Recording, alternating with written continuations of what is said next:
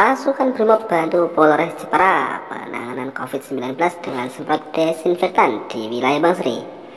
Tim Gegana Brimob Kelapa 2 Mabes Polri ikut membantu penanganan Covid-19 di Kabupaten Jepara, Jawa Tengah dengan menyemprot cairan desinfektan ke wilayah yang masuk kategori zona merah. Hal itu sebagai upaya mencegah penyebaran penyakit virus corona jenis baru atau Covid-19.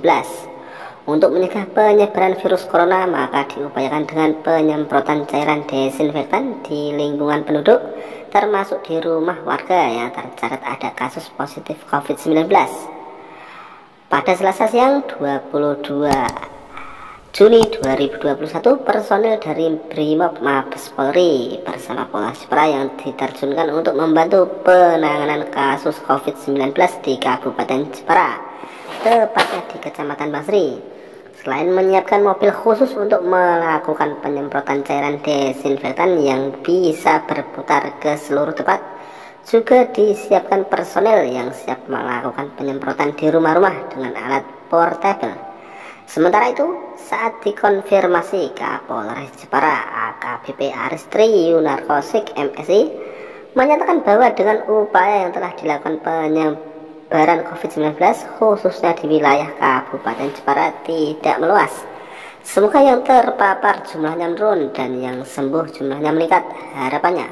Dalam kegiatan tersebut yang memberikan himbauan dan mengedukasi masyarakat untuk berpartisipasi aktif dalam pencegahan Covid-19 serta agar selalu mematuhi protokol kesehatan atau Covid-19 dengan cara 5M, yaitu memakai masker, mencuci tangan menggunakan sabun, menjaga jarak, menjauhi kerumunan, dan mengurangi mobilitas serta bagi-bagi masker ke masyarakat.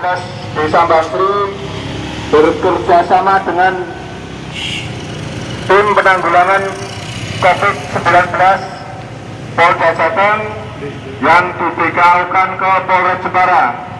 Kami bersama-sama tim relawan melaksanakan kegiatan sosialisasi dan pencegahan Covid-19 dengan mengadakan penyemprotan keliling desa Bangsri. Oleh karena itu kami perlu menyampaikan beberapa hal berkenaan dengan surat edaran Bupati Jepara bahwa di Kabupaten Jepara mulai tanggal 14 Juni sampai 28 Juni semua warga di Kabupaten Jepara dilarang mengadakan kegiatan-kegiatan sosial. Harapan kami mari bersama-sama surat edaran yang ditandatangani Forkopimda Kabupaten Jepara berkenaan dengan larangan kegiatan-kegiatan ini dalam rangka pencegahan penularan Covid-19 di Kabupaten Jepara. Kami mohon apabila tidak ada kepentingan untuk tetap tinggal di rumah.